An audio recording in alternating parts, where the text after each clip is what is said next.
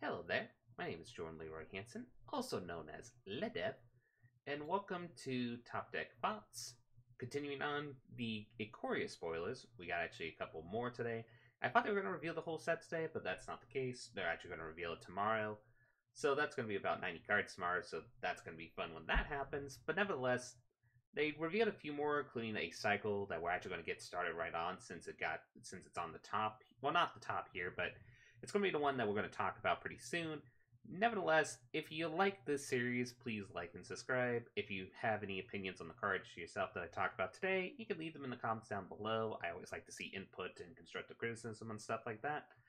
Nevertheless, let's go down and actually talk about this because, well, we finally figured out what the rare land cycle is, and I'll just show the alternate art of this, but you pretty much will get the cycle of this. It's the Triome cycle. And what it is it's a land type of both of basic land types. Well, not basic, but land types of, for example, this is of the Temur variety, which is a forest, island, and mountain wedge. And then you can tap it to add any of that mana of any color. But first it enters the battlefield tap. However, you can also cycle it for free. And as you could probably suspect, they have this all within the enemy wedge colors. They have the Temur variation. They have the Jeskai variation, Mardu variation, as well as the Sultai variation of these lands, and Absen variation. Overall, I like these cards a lot for a few reasons. One, this is actually pretty much going to be an all-star EDH card because it is definitely one of those EDH players always like to look for lands to help them with their fixing and such. And if you're playing kind of like a free color to even a multicolored deck, you might be considerate of these. Now, granted, they do enter the battlefield tap, so I don't think they're the most competitive lands, so to speak. However, I do think they are just perfectly functional. Just the factor is you get a multicolored land, it enters in tap, but you can counteract that with stuff like for example, the amulet. I always forget the name of, like the one that you always see in Primeval Titans type of decks and such. Amulet Titan or something like that. I always have a brain fart on the name of that. Someone will remind me in the comments down below. Anyway, so pretty much with the exception of that, you can definitely counteract that. But yeah, obviously good for Commander, but I do think this is a card that's going to be interesting to talk about for standard applications. I've seen a lot of people when they looked at this new rare land cycle that they are just going crazy with it. Like, even in decks that are just like two colors to even just like free colors, they're trying to put like playset of these type of cards in their deck. And I'm just going to say something right off the bat. You don't want to do that. That is not probably the most wisest approach when regarding to doing the deck design of these type of cards, in my personal opinion. If I'm being perfectly honest, I think the best approach when using these lands in standard, I think you mostly want to only use them in either free colored decks of the specific wedge, or if you're doing 4 or the 5 colored decks. And even then, I would kind of restrict myself to, if let's say for example you're in, like, let's take a look at the Keitra Triumph. Let's say you're in a free color deck of the Temur variety. I would say at most 3, but honestly I would say 2, because we still have stuff like Fabled Passage in the format, which could be a lot more faster mana depending on the circumstances. So yeah, and even then, because then you're not paying too much of an opportunity cost when playing this, and also later down the line when you don't need the mana, you can then just spend the free mana and cycle it. I do feel like many people are going to try to play a playset of this card within their deck designs, and with the exception of a few decks like maybe Cycle Matter deck designs and such, I think that's going to be a lot more problematic than they think. I think when people get more refined when using these lands and such, they're probably going to stick to 2, maybe 3. And I think that's kind of why I like this Rails cycle land a lot, because when we see stuff like shock lands or a lot of the dual lands essentially that we originally had in the past, most of those cards are kind of like you have to absolutely have a playset to help be competitive in the mana. While these land cycle, I really don't think you need a playset for your deck, and that's why I kind of like them a lot. I think you can get away with one, honestly, which is perfect for people who are trying to budget wild cards and such. And most optimally, if you're playing like a competitive deck that's a multicolored, that I think it's going to have the best use of these type of cards, you're probably only going to put 2, maybe 3. I don't see people playing a playset as much as, even though we have a lot of ramp in the format, but granted, I could be wrong, but I highly doubt it. Nevertheless, I love this cycle. This is a really cool cycle that they have in Ikoria. They also have one of my favorite color pairs as a tri-land, which is the Mardu land. And also, I should bring out the obvious, since the factor that it is also the land type of Mountain Plain Swamp, or whatever land type of the specific wedge, this can be fetched with the fetch lands, or specific cards that can fetch specific, like Forest, Plain, Swamps, and such, so you gotta keep that in mind. Nevertheless, it'll be definitely interesting to see how this sees impact in Standard. I do think it's going to be one of those where people are going to go crazy at it at first, but I do think it's a moderately good rare land cycle that you just don't want to go crazy on, but if you optimize it to the right advantage, it will be a very powerful land within your deck. Next up, we got both the alternate art, but let's actually see the original art, because I think the original art's a lot more funny. The Porca Parrot. 3 and a red for a bird beast. I mean, look at that. I pretty much said this on Twitter when I saw this reveal from the person who revealed it and such. And I pretty much said, if we're going to, if Ikoria is going to be the standard unset, this is probably the closest to revealing that, if already all the other stuff hasn't showed us, also having a reprint of Super Death Ray and such. Anyway, let's actually get to the card. It's a bird beast, it's a free 4, you can mutate it for 2 and a red. We already talked about mutate in previous videos, but it has an ability that this creature deals X damage to any target, where X is the number of times this creature has mutated. So, for example, you mutate this, say, on one creature, then it's pretty much then going to be a 1-cost tapper, essentially. Tappers are just stuff that you always have to keep in mind. We call them Tims, essentially, in the format. You always have to keep in mind on Tims, especially in the limited-based format, since they can be used for semi-combat tricks and such, like predictable combat tricks. But even then, you can also use it to get, like, the final points of damage into an opponent. And the scary fact about this card is the factor that this can incrementally become a bigger peener. Like, if you have a lot of mutates within your deck, this could then become, oh, deal 2 damage to any target, or 3 damage to any target, or 4, or 5. Like, it'll be interesting to see how in sealed, how big this convene is, but it is definitely something you want to keep an eye out, because I do think it's one of those not like a limited bomb, but it's a really good limited card if you're in the mutate style deck design. Because there are times where this could just be like tap it, deal lightning bolt damage to anything, and that is legit scary. Like, that can pretty much put a target on this card pretty quick. So keep an eye on this for limited. In constructed, it'll be fun to brew around, but I don't think it's going to be competitive, especially with how much removal we have in the format that can pretty much, the minute you try to do shenanigans with this card, it's just gone. Who knows? Maybe I'm wrong, but we'll see. Next up, Easy Prey. 1 and a black for an instant. Destroy target creature with converted mana cost 2 or less. It has Cycling for 2 mana. Now, I know that for many people, they are kind of looking at this and comparing it with Heartless Act and being like, well, this is a really not that great removal spell. And I do think that's going to be one mistake that people are going to make, because this is actually a pretty dang good ... sideboard card. This could sometimes see play in main board if you're playing this best in 1 in an arena, but honestly, I think this is a lot more better sideboard card than people take for granted. Because honestly, this is a card where you gotta keep in mind, it's unconditional removal for anything that's converted mana cost 2 or less. So, a lot of people do play some powerful 1-drops, 2-drops in the format. I'm thinking like there's stuff like, well, you can't target Paradise Druid, but there's stuff like Eben, Legion, the Eben of the Legion, or I always get the name of that 1-drop vampire, that's absurd. There's also stuff like Steamkin Elemental, and pretty much really all the 1 and 2 drops you see in red matter decks and also in white matter decks. Like, this easily kills in a giant sprite mate like that, which Heartless Act would have a problem to remove, to be quite frankly honest, because they can't target it when it gets a counter on it. So, yeah.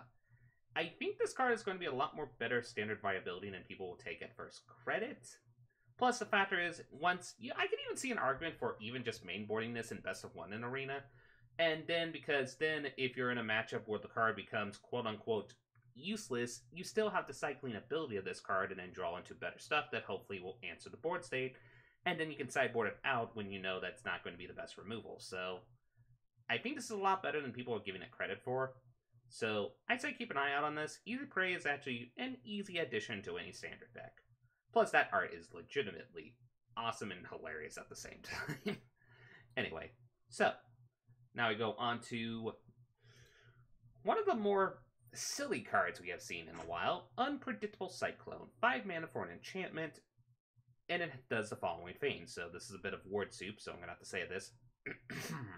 If a cycling ability of another non-land card would cause you to draw a card, instead exile cards from the top of your library until you exile a card that shows a card type with the cycled card. You may cast that card without paying its mana cost, then put the exile cards that weren't cast this way on the bottom of your library in a random order, and it also has cycling too. Well, this is a potentially very powerful card in the Cycle Matters type deck designs, because for many people, this is a possibility storm. So you can sometimes do some best case mentalities of, say, let's say you cycle, say, like a cheap 2-drop bear. You could, in theory, depending on how you coordinate your deck design, use that to actually get a ridiculously high cost creature within your deck. The problem, though, is, and I think it's, well, it says so in the name, it's going to be very unpredictable, because there are some times where maybe you're going to cycle something and then you're going to get like a ridiculously big threat. I think there's also going to be some times where you cycle bear and you legitimately are just going to get a bear. However, I do think that's also the primary strength of the card, because then it helps you still build the board presence, which building board presence, it's always a good thing to do. And the factor is cycling has a cost that when you discard and draw, you're not really building your board presence. Well, Unpredictable Cyclone kind of fits that cost, more or less. You're still definitely going to have to try to brew your deck around this card, per se, to accommodate for it, but I do think there's some very janky shenanigans you can do with this card, and I do think it's definitely going to be a highlight for a lot of people playing it and such, because, well, shenanigans are abound when you try this card. I'm just going to say that right off the bat, but be prepared. It's a high variance card, and high variance cards usually vary whether or not they're going to be competitive or not, so we're going to have to wait and see, but it's definitely a card that I could see in Cycle Matter decks, to be legit honest. So, next up, let's see. We're going to go to actually a reprint, and actually a pretty good reprint for people who play Pauper, Lead Stampede. 2 in the green for a sorcery spell. Look at the top 5 cards of your library. You may reveal any number of creature cards from among them. Put the revealed cards into your hand. Put the rest on the bottom of your library in any order. Honestly, just a really good reprint for Pauper, because Pauper Elves does play this card. This is also something to consider, because this is the first time it's actually going to be available in Pioneer, and Pioneer Elves is a deck design that you usually see going around, so there is a very good chance that this might actually sneak into Pioneer Elves, or at least people will definitely try it.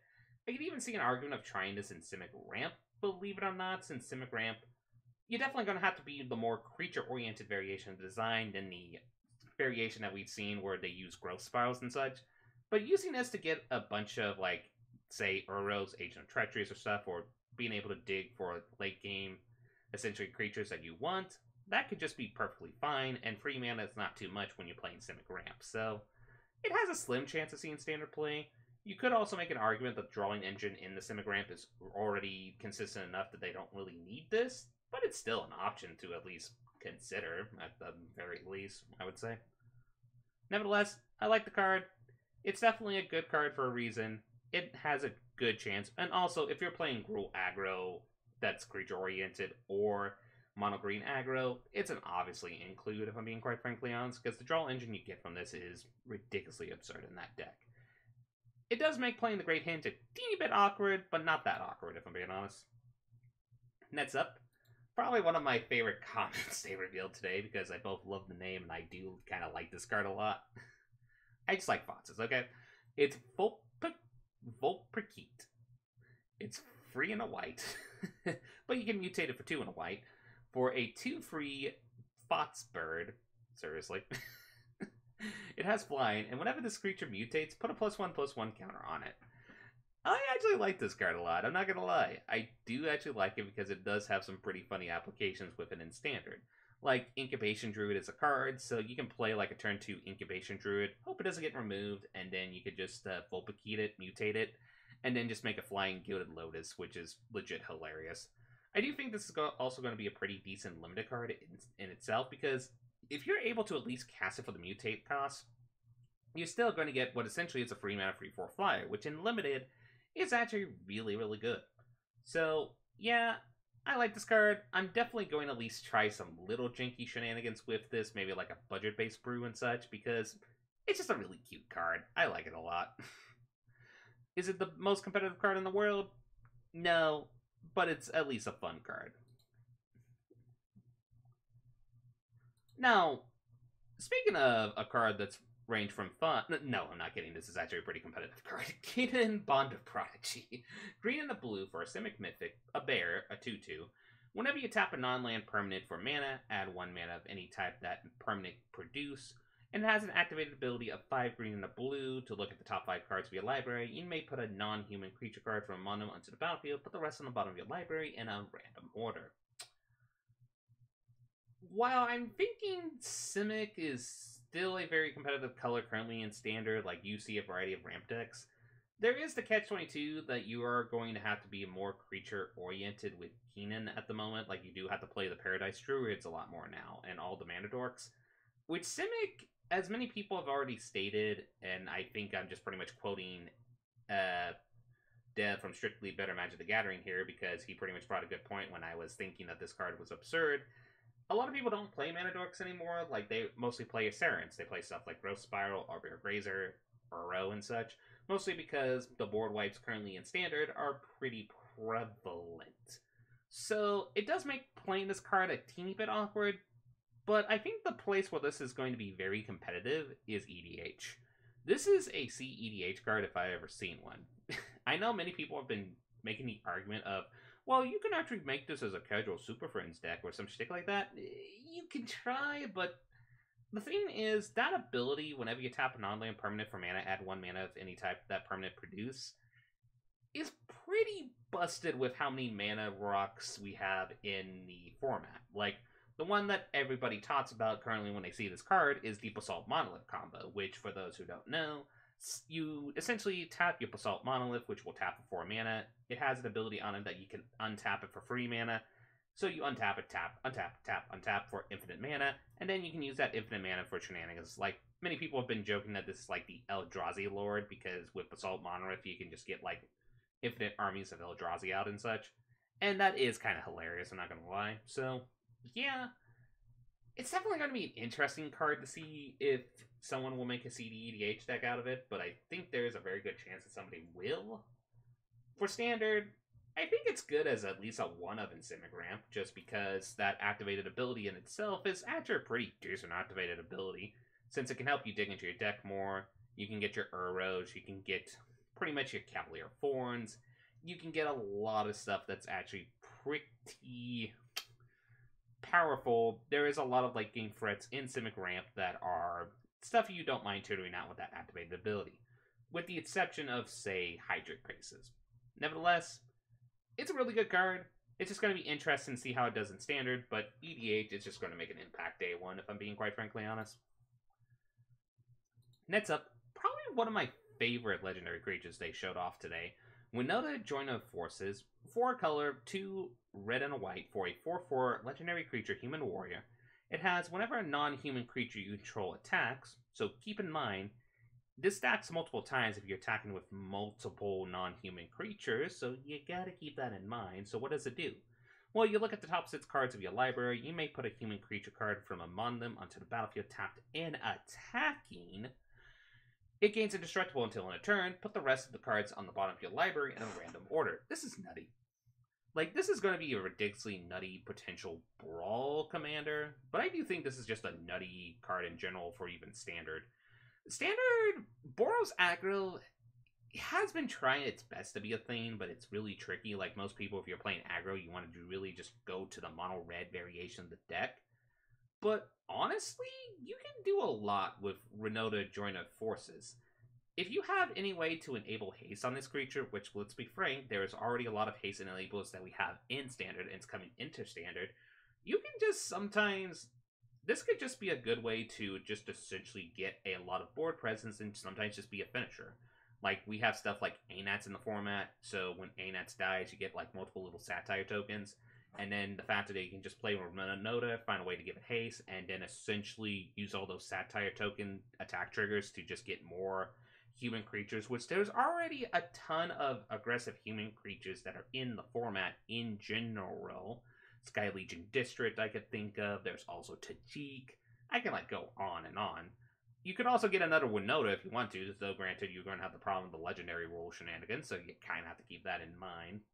Still, I think this card has some really good potential for Board's aggro deck that both can meet the requirement of both having a combination of non-human and human creatures.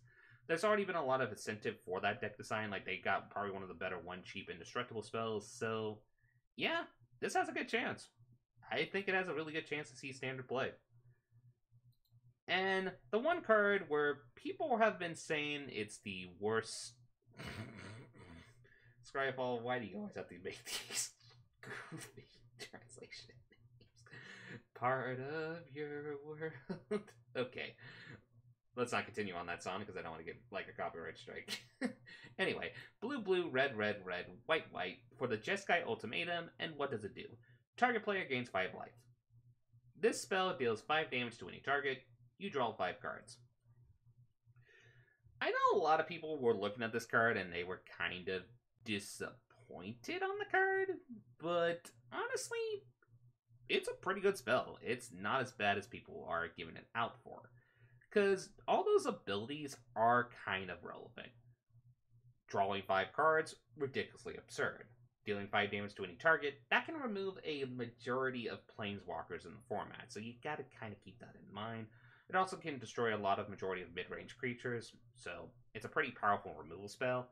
And while gaining 5 life is kind of the more anticlimactic part of the card, it's still consistent, because gaining 5 life, that is 1/4 of your total life total in Standard, so you kind of really...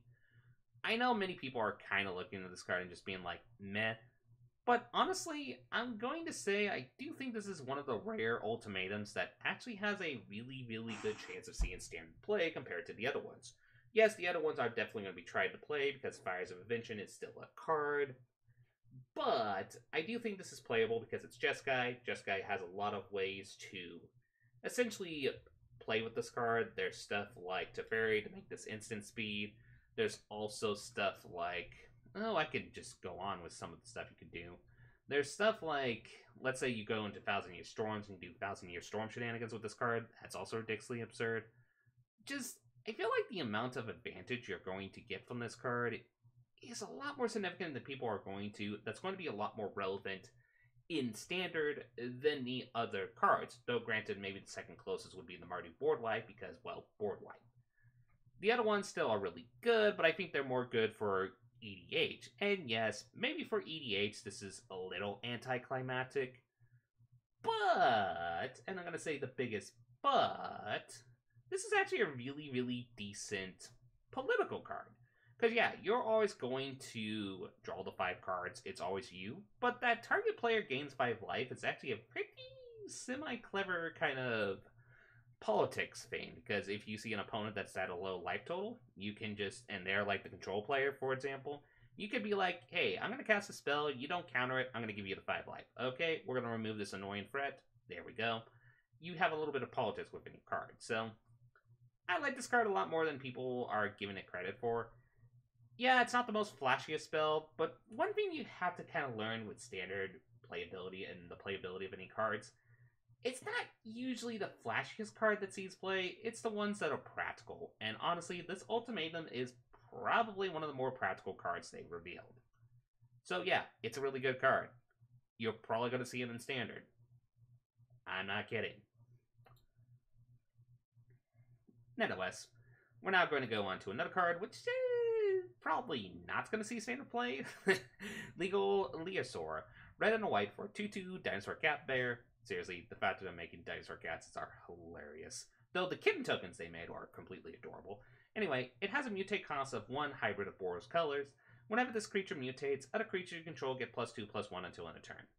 Honestly, just a really decent limited card. I do think if you're in the Boros aggro deck, this is just a really good card to help you enable kind of like...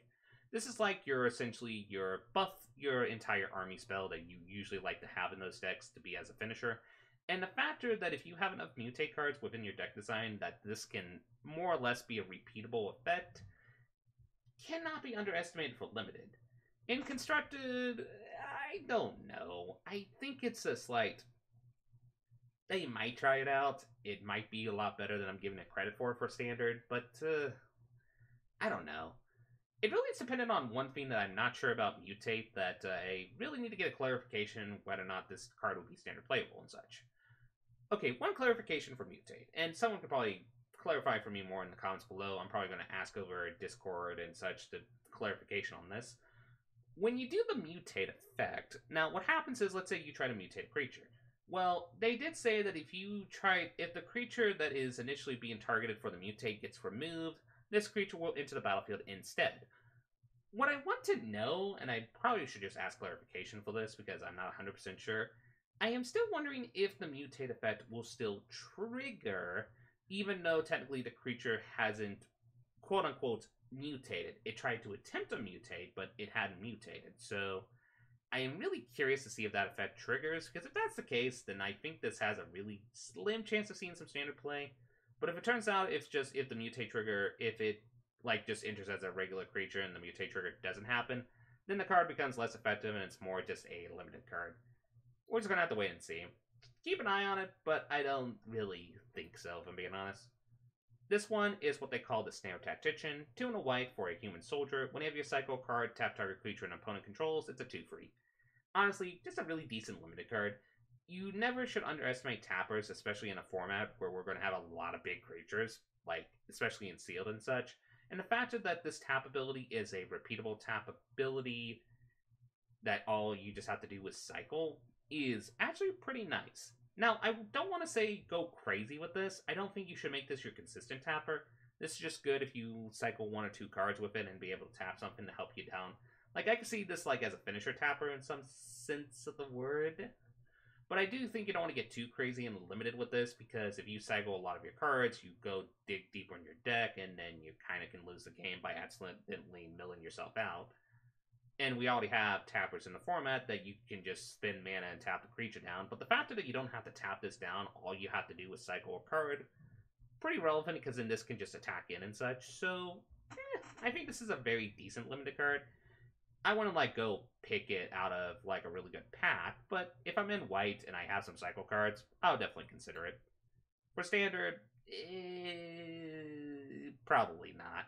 I could be wrong, but no. Nah. They're just better cycling payoffs than a tapper, if I'm being quite frankly honest. Okay, let's talk about the Slithery Sneak. A blue, black creature elemental nightmare. A 3/2 with flash. And whenever you cast another spell with flash, you draw a card and each opponent loses 2 life. Ugh, this card is gross. The only benefit of this card is the factor that if someone tries to flash this in, you can still kill it with stuff like shock and such. But if a Sultai flash deck was going to be a thing, it's because of this card. This card is pretty nutty. Especially since we have a lot of flash enablers in the format, we do have that 2-drop that it makes your flash spells uncountable. So the factor that you can have that out, and then when you cast this, it's uncountable, and then when you cast more flash spells, it just can go on and be very, very silly, especially since we still have a lot of flash spells in the format. It has a chance. It has a really good chance of seeing standard play, especially if that Sultai or flash deck can be a thing. You can even make this into other flash decks that are currently in the format. Is this become Gritz's? Possibly. Or can Mono Blue be a blue-black essentially flash deck? Absolutely. So, yeah, keep your eye on this card. It has a pretty decent chance. A very decent chance. Especially if the flash deck can get off the ground, essentially. Next up, the yet again with the Scryfall joke names. Thinking about dragons. A Jeskai enchantment, 1 in Jeskai. For an enchantment, whenever you cast a non-creature spell, draw a card. To put it bluntly, yes, it's not a Jeskai Ascendancy, but it's still a good card. Like, the factor is you draw a card on the cast trigger and not if a creature enters the battlefield and such, or if the non-spell resolves. Makes this a pretty powerful enchantment because being able to consistently do card draw and such, even when your spells get countered, nothing to underestimate. Plus, there's also some silly combo shenanigans you can do this with an artifact-based design, so you gotta keep that in mind. This is also just decent in fires, I would say, because the factor is then whenever you cast your non-creature spells, and like, let's say you're playing Fire Super Friends, for example, just anytime you cast a Planeswalker, you draw a card. Pretty absurd. Even in Jeskai Control, I could see this having a chance in play because you could do stuff just like, I don't know, cast Elspeth's Conqueror's Death, draw a card, or just cast a Shadow of the Sky. Oh, you don't have a creature that costs a form that is attack 4 power? Don't worry, this enchantment's going to make you draw a card anyway, so yeah, this has a chance. This has a pretty good chance. The problem is, it is still a 4-cost enchantment. It's prone to removal. It is prone to disdainful stroke, so you kind of have to keep that in mind. But it's something to keep an eye out on. It's definitely going to see its play mostly in Commander and Brawl, I would say. Cool card. And I think that's the cards that have been revealed that I hadn't talked about yet. So I hope you all enjoyed this series. This video was a lot shorter than I thought it was going to be, which is nice. Nevertheless, tomorrow we are going to talk about all 90 cards, and that's going to be a long video. I apologize in advance for that. Nevertheless, I hope you enjoyed the Brewing Thoughts and Shenanigans. I'm definitely, once the full set's going to revealed, I'm definitely going to probably have a video out where I show some of my brews that I will consider for the early access stream, which, by the way, I'm actually going to be part of on April 15th and such. Wizards of the Coast had actually provided me a free account to actually preview the new expansion. It's going to be awesome. We're going to do some janky brews, maybe play some of the limited. It's going to be a lot of fun, and I definitely can't wait to do the shenanigans. Also, another thing to note, I'm still finalizing the details on this, but I'm actually going to do a review, kind of like host stream, where I'm going to host other content creators and such, and we're going to go through the whole set and do a proper review of it. Review the cards, look at them, see their possibility in multiple formats and such, and just pretty much give our 2 cents. I'm still finalizing the details on that. I'm definitely going to have an announcement on it pretty soon as Friday and such, so keep your eye out for that. Nevertheless, I hope you all have a lovely day. This is LeadDep, signing out. Bada beep, bada boop.